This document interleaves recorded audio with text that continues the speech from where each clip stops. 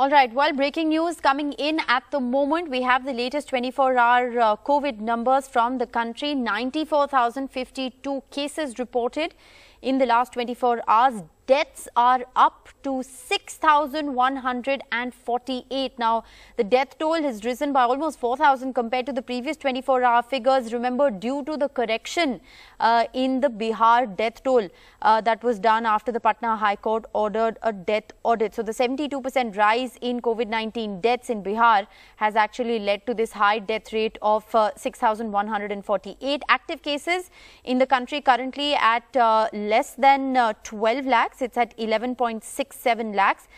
33 lakh people have been vaccinated in the last 24 hours. COVID testing continues to remain above the 20 lakh mark, with the positivity rate in India at 4.69%. And it is for the third consecutive day now that the positivity rate in the country is below 5%.